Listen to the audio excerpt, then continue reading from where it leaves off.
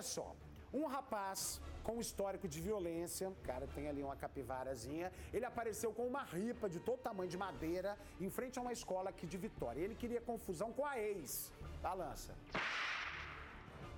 Este rapaz de 19 anos foi encaminhado para um presídio na manhã desta terça-feira.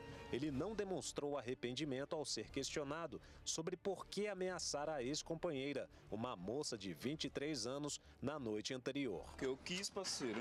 Ele não está sendo identificado para não expormos a vítima. De acordo com a Polícia Civil, o suspeito usou um pedaço de madeira como este, enquanto fazia as ameaças na frente desta escola, no bairro Grande Vitória, na capital. Tudo aconteceu ao fim das aulas, na noite desta segunda-feira. A vítima estuda no local. Com a ajuda de servidores aqui da escola, a vítima acionou as autoridades por meio do CIOD 190. Agentes da Guarda Municipal estiveram aqui com uma viatura. Ela relatou as ameaças sofridas e ainda revelou para os agentes da Guarda que foi agredida no sábado, no último fim de semana, mas que não registrou ocorrência contra o ex-companheiro, pois acreditou que ele mudaria de comportamento. A vítima disse à polícia que o suspeito não aceita o fim do relacionamento. O temperamento nervoso do rapaz seria uma das causas do término. Procuramos pela moça, mas ela não quis se pronunciar.